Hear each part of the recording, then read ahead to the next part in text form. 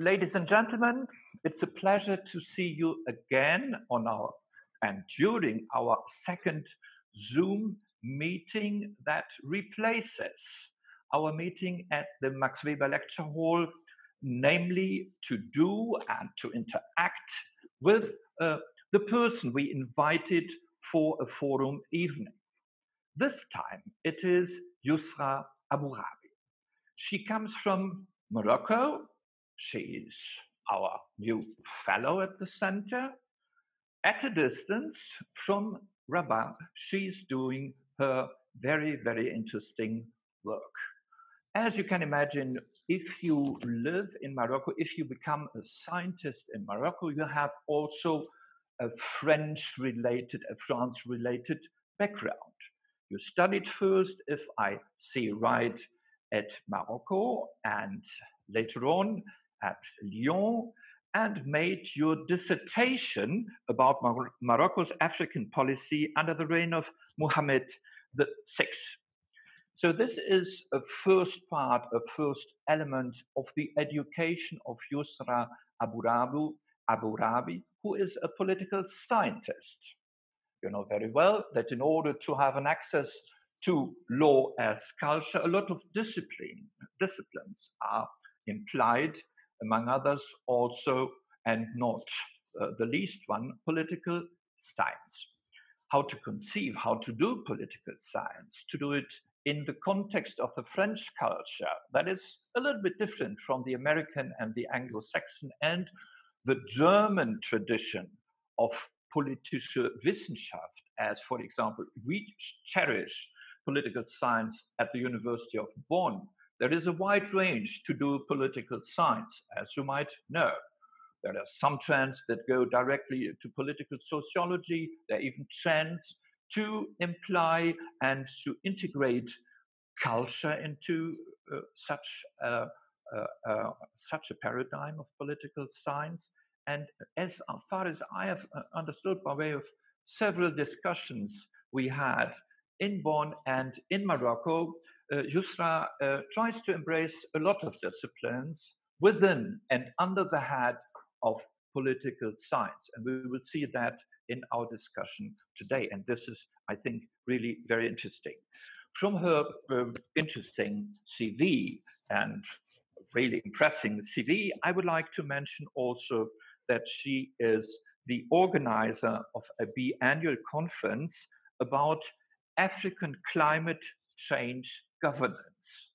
So you see, it is also in exchange with others on the African continent that Yousra has developed her ideas. But it is also in her function of being the member of the political affairs cluster of the economic, social, and cultural cluster of the African Union, and a member of the academic board of the Global Campus on Human Rights and Interdisciplinary Center of Excellence, supported by the European Union. That means you reach out. You are not just focused on North Africa or Africa as such, big enough, by the way, if you want to be a specialist for everything in that region, but you are in close connection with France, also with the international landscape in the United States, as I know. And since May 2020, you are a fellow at our center. And the specific construction of a digital fellowship that is a kind of invention due to the current crisis we live in, and the only possibility we saw to integrate you in your work. And we are very keen and very interested to listen to your talk today. The talk is named The Normativities of Climate Change, Building New Legal Communities. So you can imagine that this is really a huge thematic.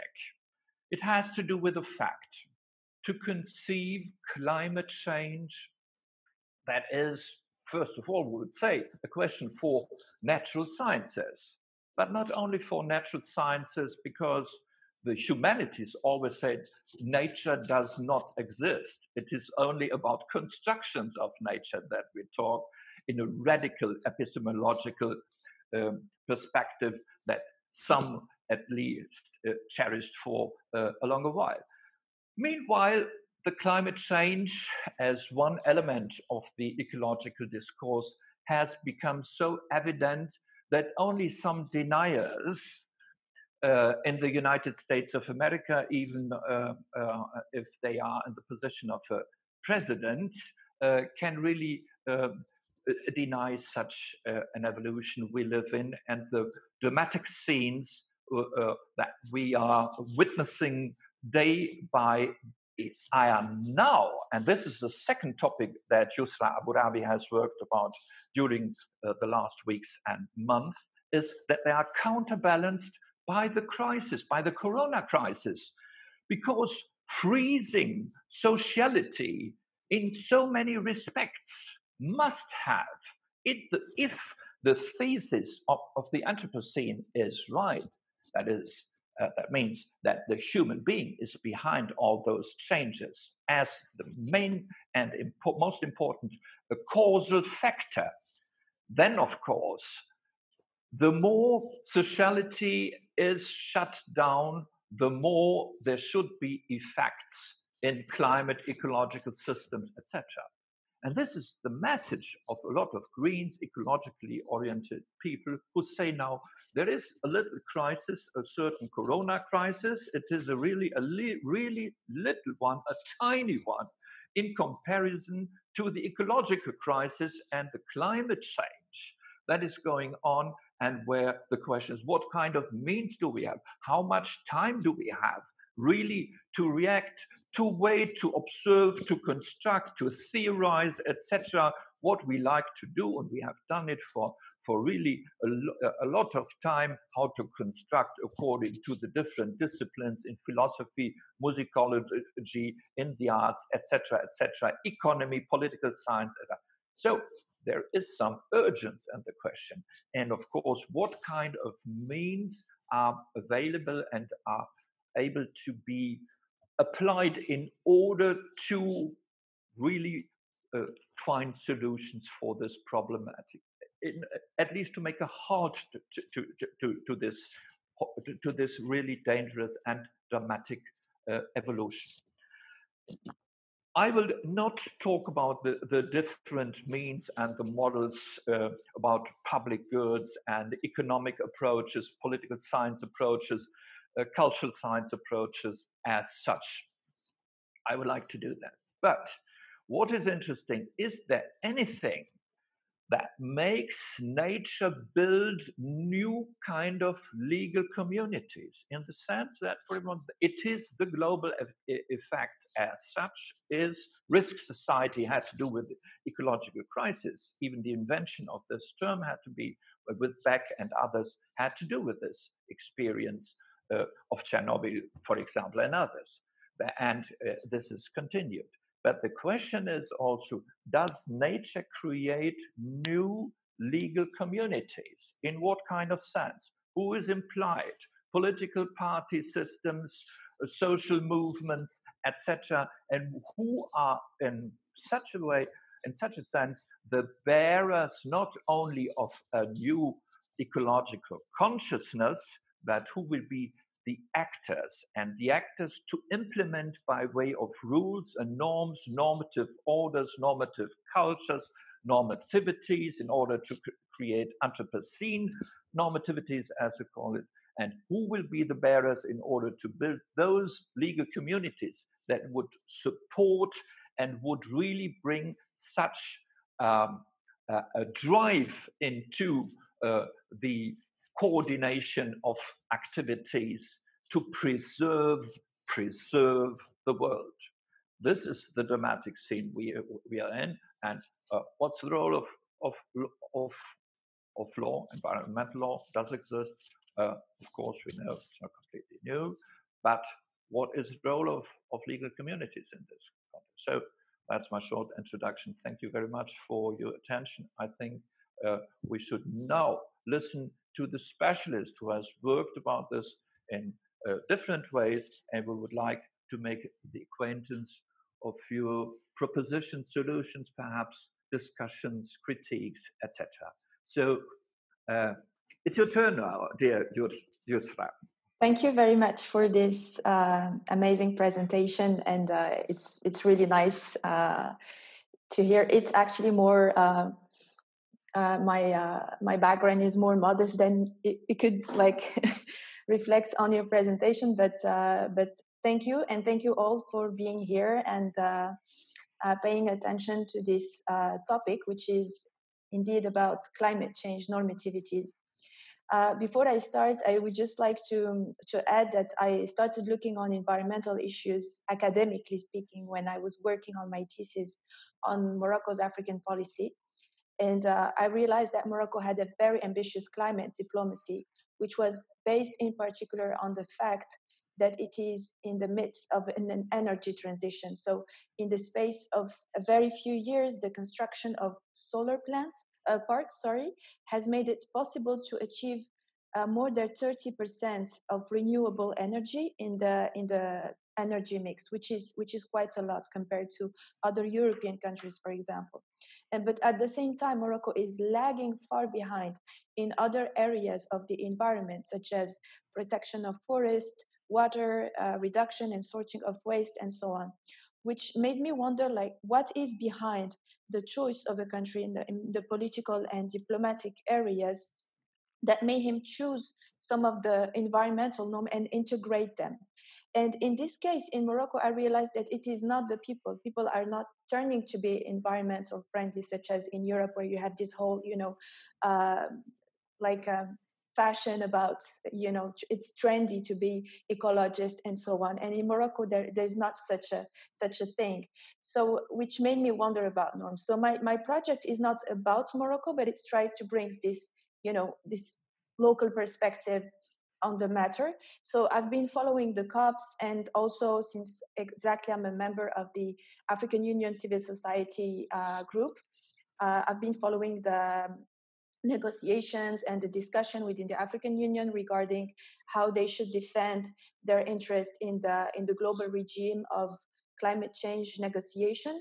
And it's very interesting to see that actually they have, like most of the negotiators, they don't have a specific knowledge, nor like a sort of commitment into the ecological or the environmental issue, but it is the European who actually train them to be specialists on how to negotiate on climate change, which is very interesting to see that. So my research project is not about that neither. It's not about negotiation. It's not a political, analysis project. It's more about normativities. But I come from those two like observation field. So that's where my research comes from. So the title is The Normativities of Climate Change, Building New Legal Communities. So I will start by defining what norms and normativities means in this project. And then I will talk about how I organize, or I should organize my research. And then I will focus on the first part where I'm working on that right now, which are the dominant normativities represented in global governance regime. And then I will share with you my partial conclusions that I had so far. And I will be very happy if you actually did comment on it or share also your ideas and critical about it. So normativities and norms here refer to the sets of agreed and non-formal, but also sometimes formal and legal rules within a society. So they are based on beliefs, values, customs, habitus, according to the Bourdieu scheme of social reproduction. And actually they could change from one culture to another, as well as within a culture, or from a group to another, from an era to another, and so on. So norms are negotiable. They're not given naturally, but they are invented socially. So they can be reproduced, they can be ignored, they can be contested. But in spite of this instability, it is possible to affirm that norms are a phenomenon that determines the behavior of individual, in the same way, let's say, that Émile Durkheim asserts that there are social facts that exert a constraint on them. So normativity refers to a set of norms, the normative orders to which a society conforms. So a normativity does contain a power, and as Michel Foucault points out, the definition of what is normal or abnormal within a society is a result of a dynamic of power relation. So the power of standardization, though the establishment of norms, which is sometimes followed by the power of normation, which is the imposition of norms, is the result from both a constitution of the agent and the structure. So let me clarify this. From theory of international relation, constructivist theory of international relation, and I refer here to Alexander Vance's theory, our world is a social construction of reality, though the process of this construction of reality is co-constituted by both the individual and the society. So the individual affects how the society is, and the society affects how the individual behaves. So this interactive process of a socio-ideal nature leads to the emergence of normativities. So in my project, I have to look at both actually interaction and see how, power relations emerge from that. So normativities are in motion as a result of this dynamic of power relations, which may be revealed by normative tension. And a change in discourse of history can give rise to new norms, which, when challenged, can give rise to other norms. And global climate change is particularly very illustrative of this dynamic. The current climate debate is part of the globalist and neoliberal normative debate on the ends of politics, which calls into question the capacity of the state to respond to environmental risks and challenges. And this theory, which emerged in the 80s, led to the construction of an epistemic community of both scientists and politicians. Thus, the creation of the IPCC, the International Panel on Climate Change, within the UN in 1988, aimed to give a normative meaning to environmental problems. So that's what COPs do every year. They gave us a normative meaning to environmental problems. And the main meaning given and generally accepted until now is that humans in the era of the Anthropocene, and Anthropocene was an expression popularized by Paul Crutzen, are at the origin, and I will share with you all the materials later, are at the origin of the destruction of the environment, which is at the roots of climate disruption. So within this normativity of the Anthropocene, different perspective theories are being debated. For example, that of green capitalism, I'm sure you heard of it, responsible growth, eco-socialism, degrowth, and so on. And all these theories that are, again, prescriptive participate in the construction of normative subsets embodied with different epistemic communities that are in conflicts within each other. So the Anthropocene theory contains all those, let's say, sub-theory, but it's also challenged by another, let's say, big theory, which is described as climate septic. So the latter, by challenging the norms that humans owe adapt to the nature, have created a new normative community.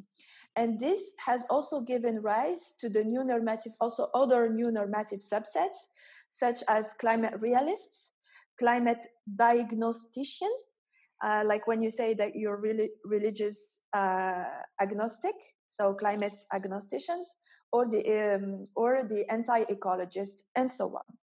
So all these norms are sometimes used by people to argue, to assert certain facts. And in Morocco, for example, some people are struggling to make progress using this set of norms. In Europe, it is exactly the same thing. So most of the time, the politicians use the economic arguments because it is the most, let's say, easy to convince with. And that's one of the things that I've noticed. Anyway, the environment is generally seen as a concern of the economically developed countries of the North, as opposed to the economically less developed countries of the South. So the analysis of climate change normativities reveal several nuances. These may be old pro-environmental practice observed in traditional families in the South, which do not fit or are not claimed as political acts, linked to the new set of norms mentioned before. For example, someone that lives in a sub-Saharan African country and they actually use some practice to hold on water that are ecological, but they don't see themselves as doing something that is ecological. That's what I wanted to point out here. But they may also be normative demands politicized by young people in the South. And that's something that is new, linked to the sense of belonging to a collective identity shared with other young people in the North. And that was the case, for example, when also in Morocco, young people inspired by the environmental activism of German youth, which is very active, organized their first climate event in Rabat in 2019. So with the genesis of a global governance on climate, the field of environmental legal standards have been extended to validate the scientific postulates on the links between the fight against global warming and health, food safety, the aesthetic protection of coastline, and the protection of animals. And these rights do not apply everywhere in the world. They do not apply in the same way. So most of them, all those new laws, emanates from the new climate regime that is under construction and that is defined as a universalist normative regime, yet criticized for its lack of consideration of global diversity, leading to a dedifferentiated and non-differentiated approach. However, global warming at the same time has the characteristic of being an issue that affects all societies, whatever their culture, but whose stakes are localized and specific, which makes it a very complicated topic to treat. So the legislation on climate change has encouraged the emergence of new legal communities, and those legal communities are also in construction and are also in tension with the epistemic communities that are behind them. So my research project aims to understand how climate change normativities contribute to the construction of new legal communities in this field through the study of the normative aspect of climate change. It takes into question different topics, such as socio-political mechanisms that induce changes of norms, the way in which different normative order overlap, the links between normativity and legal community, and so on.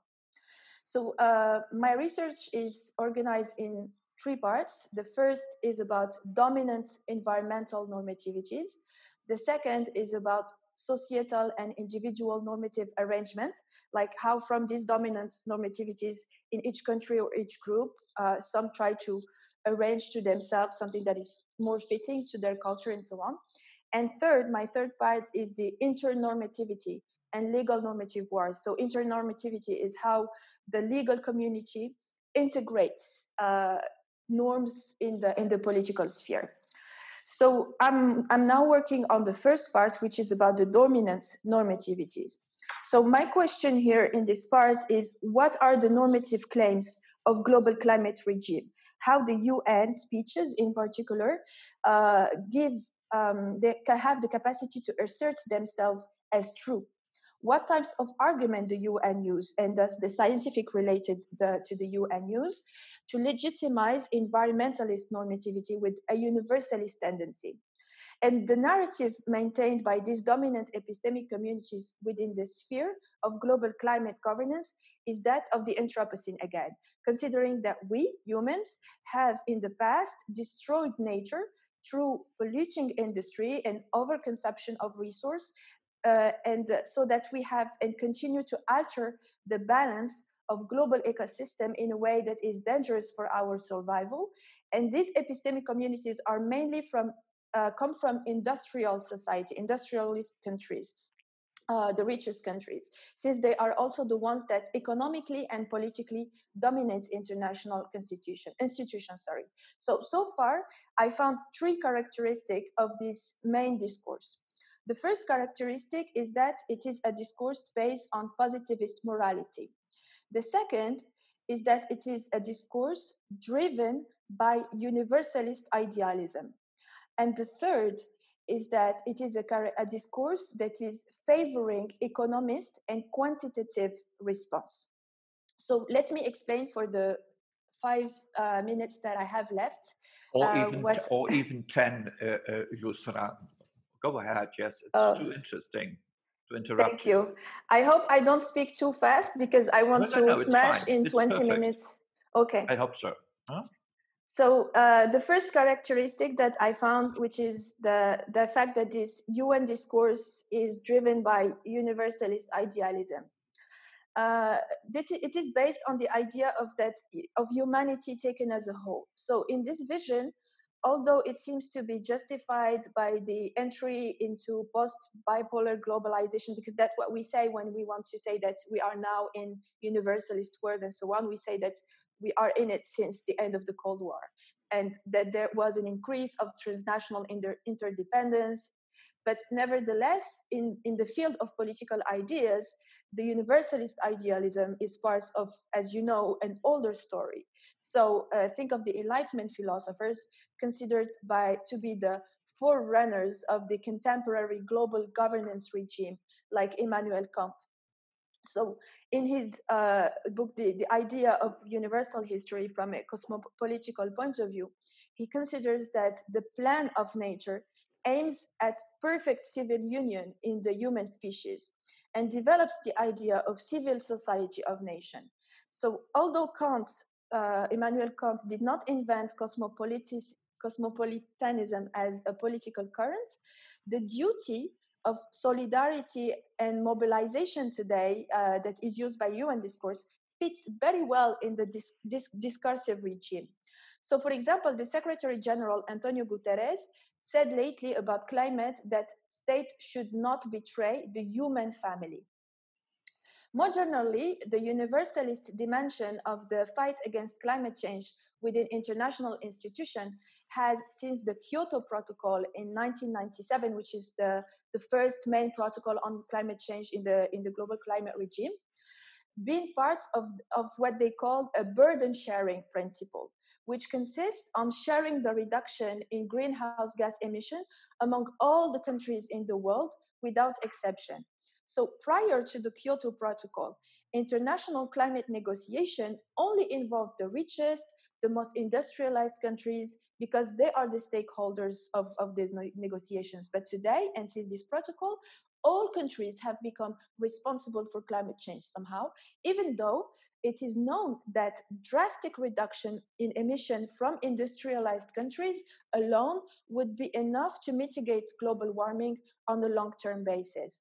So if the emphasis is placed on the universalization of the struggle, it is by the way of anticipation of industrialism of the South, which is, for example, to prevent southern countries to reproduce the mistakes of the industrialized countries.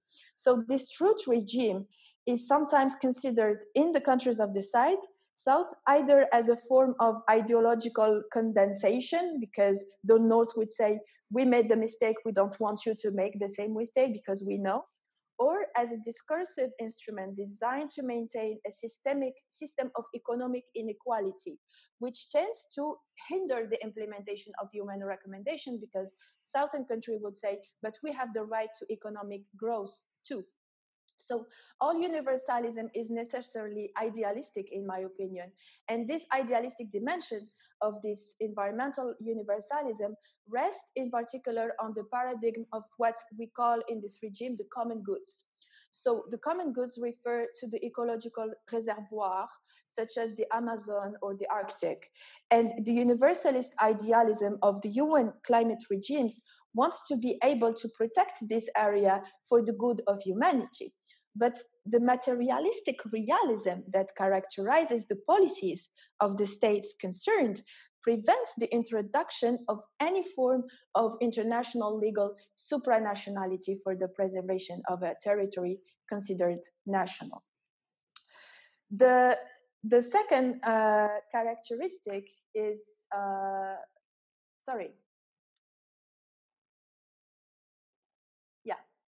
I was talking about the universalist idealism. So the second characteristic is that the discourse is based on positivist morality.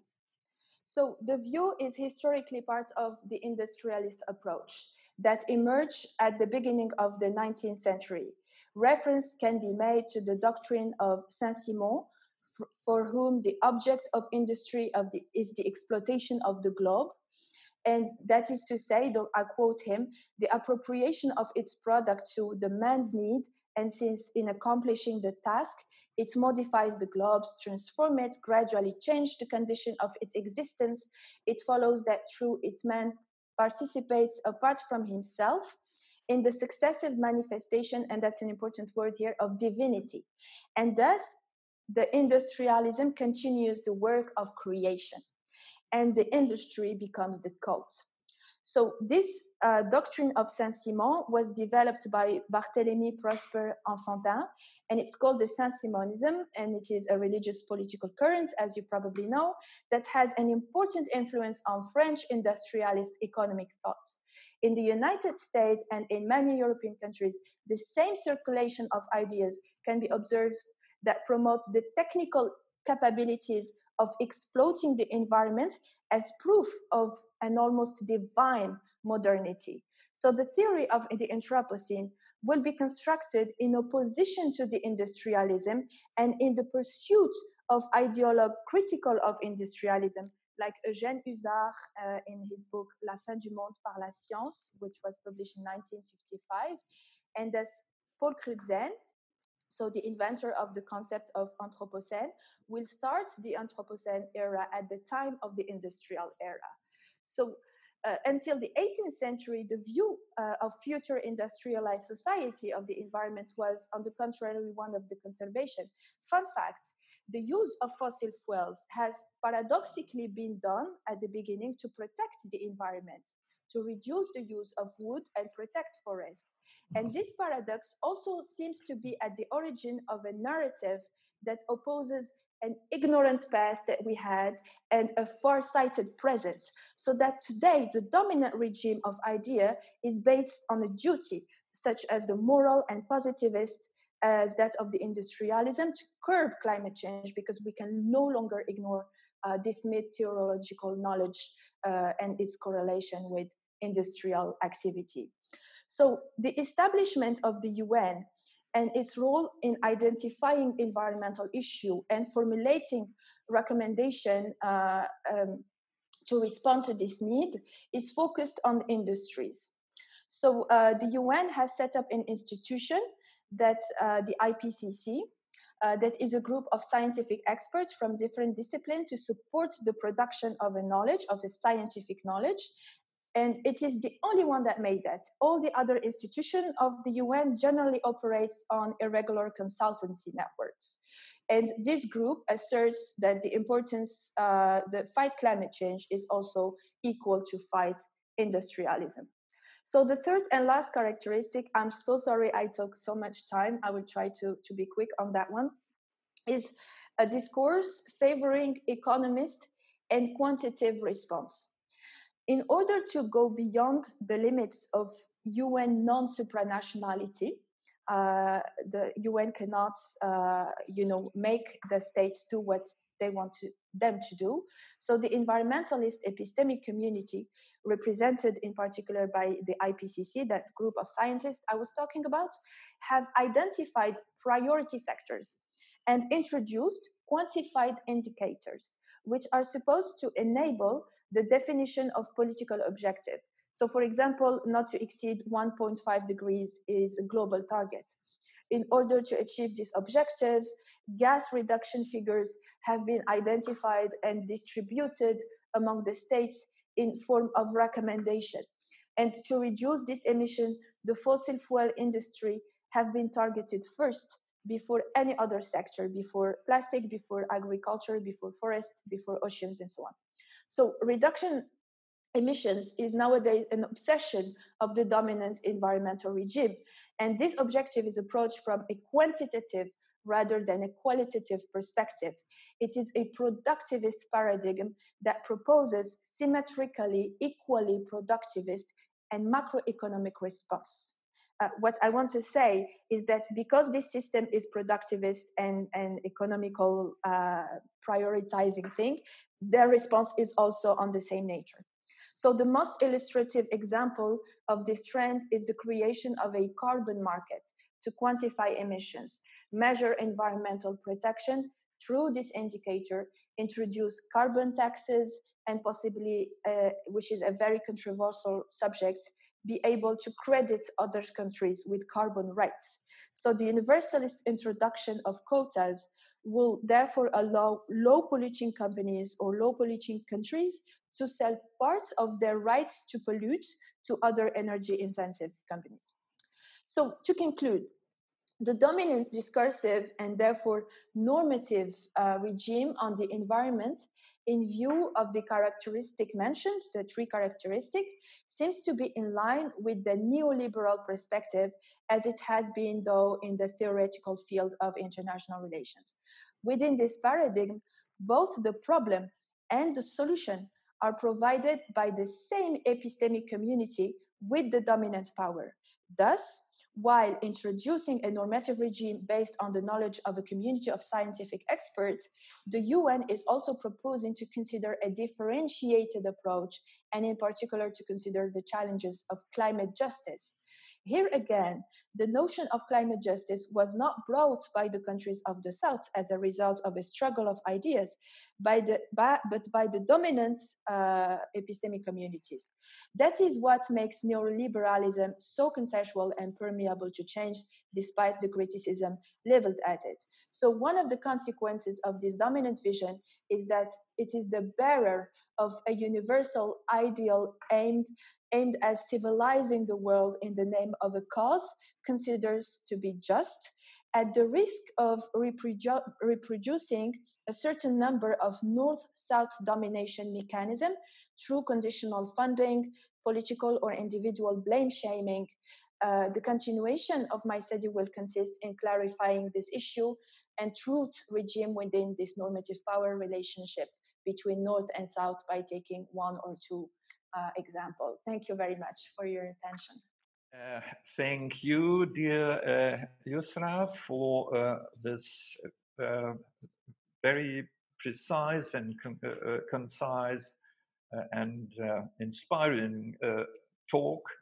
I think you have touched a broad range of central topics and this debate, and made in the same time a proposition how to conceive them and how to have access to its understanding. First of all, I think it to be remarkable to take the epistemological background as a means and a strategy of building a community, a normative community.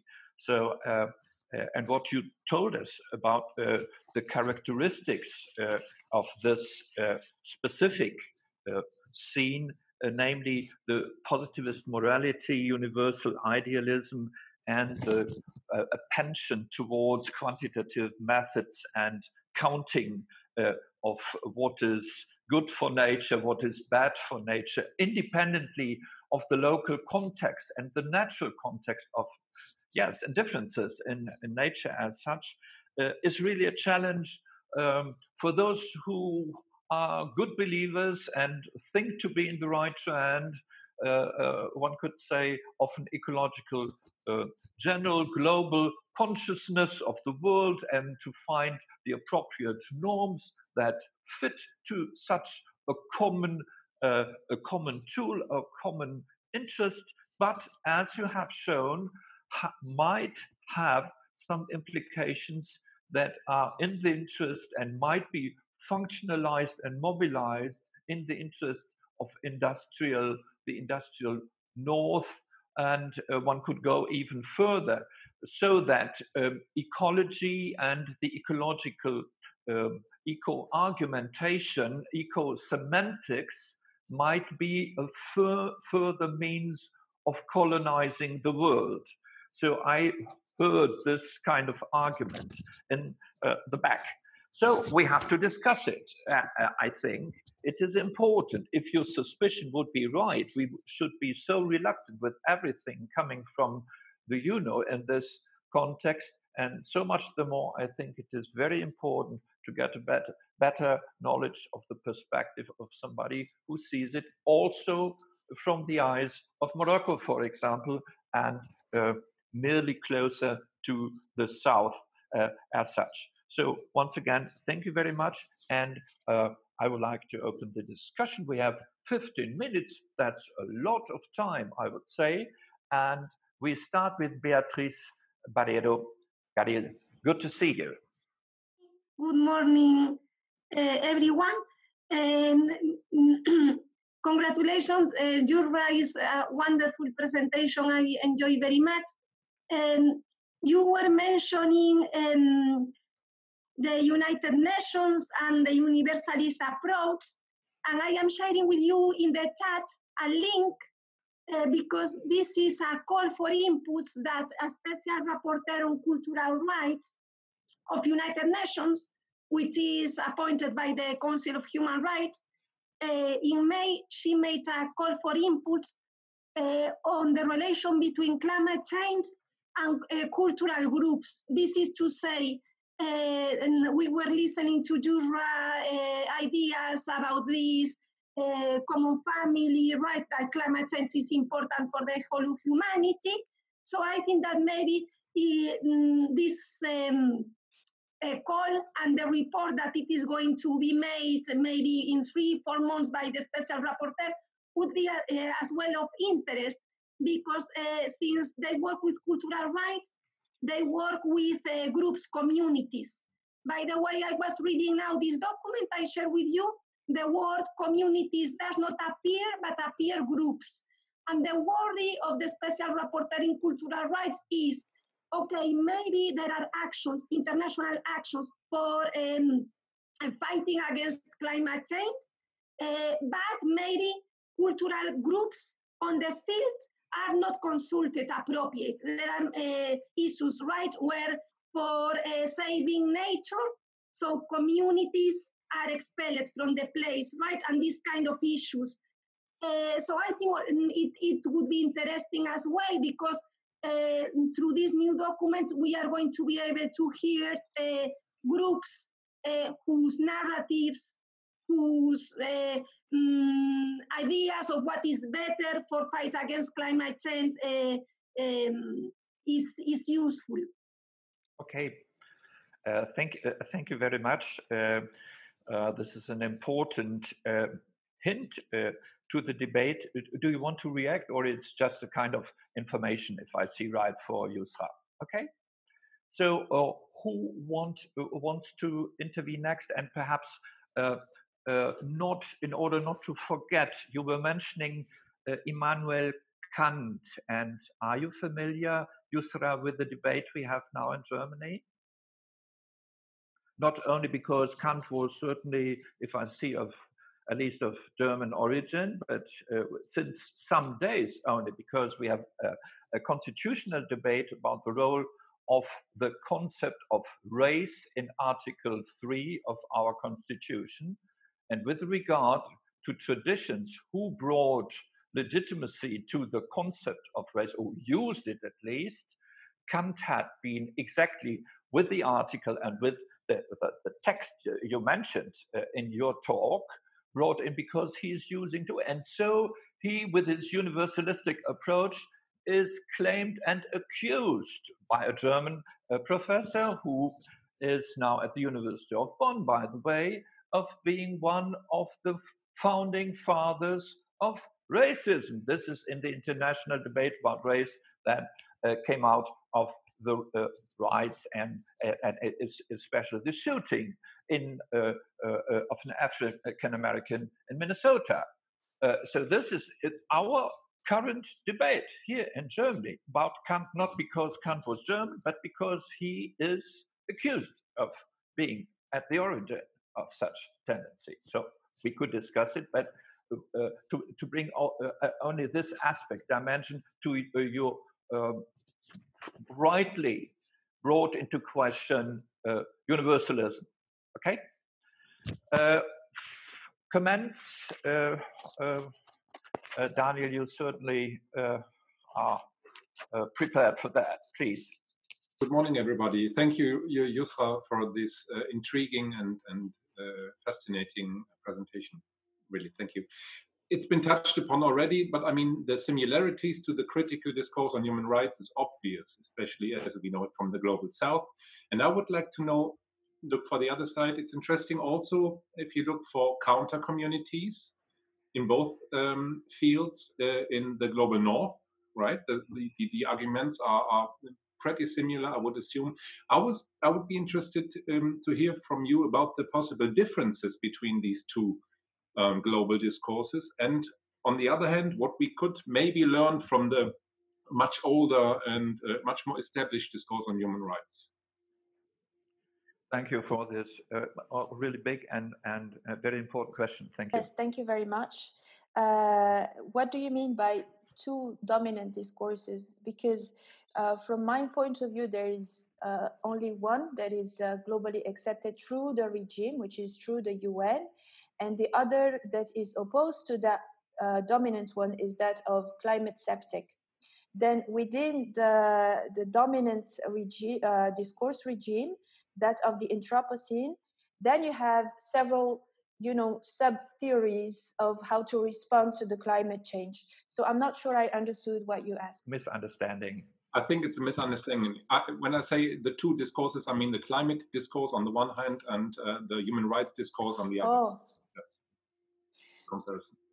Okay, so your question is how all this is related from my point of view, the dominant climate change discourse and the human rights discourse. Yeah, I think that there are a lot of similarities in the idealistic characteristic, the universalist characteristic, and the debates on whether we should differentiate different cultures. And if we take the example of women's rights, for example, that's one big issue. Should women's rights be different because we are in an Arab region, or should women's rights be the same because we are women no matter what cultures we come from? And that's what makes it very tricky in the climate change regime. It's the same thing. It is a global threat. So even though the countries do not participate to the global pollution, take a country like Kenya or Uganda, they do not pollute as such when it comes to carbon emission. But they are included in this regime because one day or another they will be maybe industrialized. And this fear of industrialization of the global south is that what's introduced, like in the human rights regime, conditionality aids, financing that are, linked to certain way to conduct the policy. I don't know if that answers your question. So for me, yeah, there is a complete parallelism that we could do.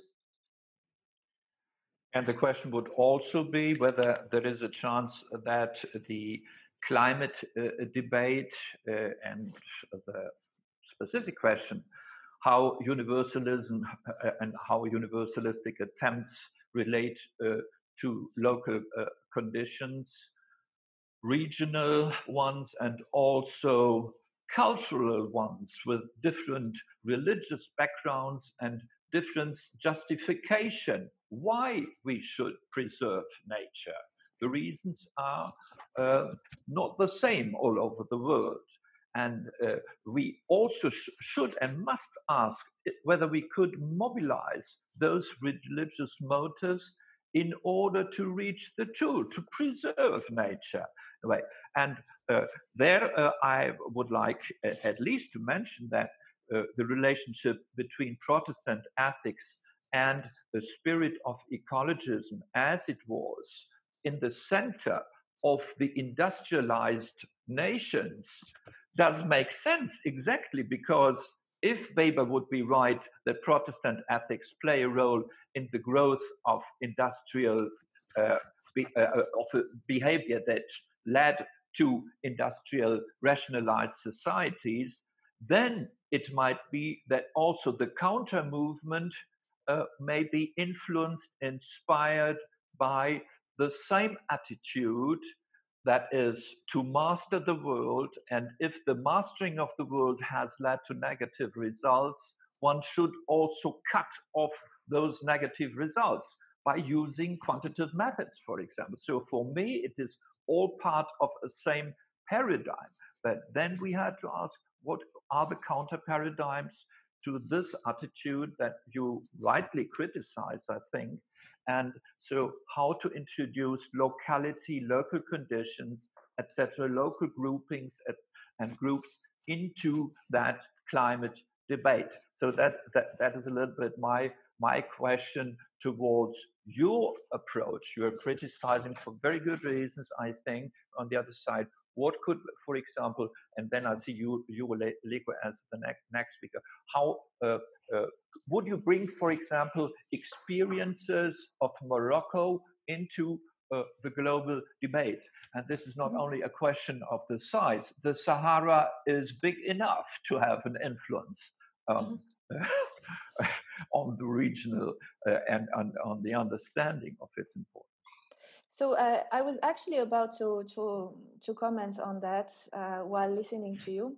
I believe that the problem lies not in the universalist ideal. As I said, human rights should be universal because we are all human, and therefore also climate change because it concerns the global Earth. The problem lies in the legitimization of the discourse. And in order for the discourse and the responses who can and should be differentiated be legitimate, the communities, the epistemic communities behind the discourse should represent the universalism, should represent diversity. But what is happening here is that in the field of human rights, and again, in the field of women's rights, such as in the field of climate change, the groups of people who think the climate change, who actually comes with, discourses and truth regimes, are not seen as legitimate person from the groups of the South. And that's where the problem lies. Again, I talk about women's rights because this is something I look at a lot. In Morocco, when you have UN Women, for example, that introduce a project on masculinity, but that works on that project with foreign advisor, and that brings the topic to the national television, the women who will look at it and the men who are with them on the couch that day, they would say, well, those are foreign people trying to bring us new way to behave. But then you have another group of feminists in Morocco who try to combat this discourse, not because they don't agree with it, they totally agree with it, but they say that this way of doing actually go against their own efforts to bring change that is seen as legitimized because it comes from the inside. Now, this group of feminists are neither also implicated or involved in those global sphere. So they work separated, they work apart. And that's what is happening on the climate change regime. And that's, I think, where the problem lies. And that should be, the answer should be, by integrating diversity into the production of norms. So concerning the relationship between feminist theorizing in the Maghreb and the ecological thematic, I had the chance to talk about with a very good friend of mine, Fatima Mernissi. You might know her, certainly. Unfortunately, she passed away, but she was very early interested in the connection of both. I see Eureleko. I have a question about the new actor and the new discourse producer within this normative complex. And here's the question, what role digitalization and artificial intelligence plays in the normativization of climate as an autonomous actor or like this? That's a great question. Thank you very much. You have an answer, Yousra? I don't know much about artificial intelligence. Honestly, I didn't give it much thoughts, but digitalization as a way to use, tools to be an activist has a major role. I was talking in the beginning of my presentation about how youth in Morocco started to do a kind of a Friday for climate because they were inspired by the young German in doing the same thing. And they would have not been doing that if not for internet and digitalization of information. So I think that brought a faster diffusion, a larger diffusion of global ideas, of transnational goals, and that youth, especially youth, are very keen and very responsive to their international identity and not only their national identity. So I noticed that in my class, like those generation, they do not understand the concept of patriotism related to just one country. So they like to define themselves as having an identity shared with other youth because they share with them some other norms or values and so on. And so digitalization was the main factor of that, and that has, I think, a huge impact. For artificial intelligence, again, I don't have the answer, but I will look at it. Once again, for the question of the role of the digital in this context, Fatima Mernissi was one of her big projects to bring digitality into the villages of Morocco. If you might remember this trend in the Maghrebinian societies some 20 years ago.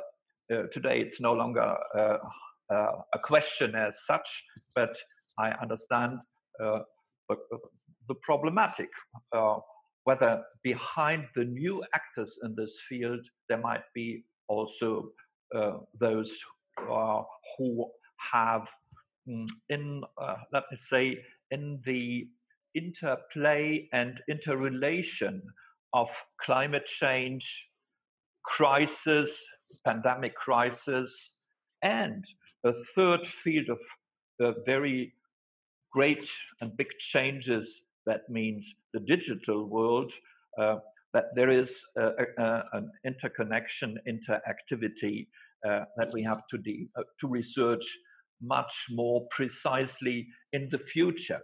Thank you once more for this really very inspiring talk. We had a first exchange about that. We will continue that. You will write your project during the time that you are our digital fellow for the moment, and hopefully present the results in vivo, perhaps at the end of this year or in October, November. It would be wonderful. In any case, also many thanks to the others who participated and those who could not participate.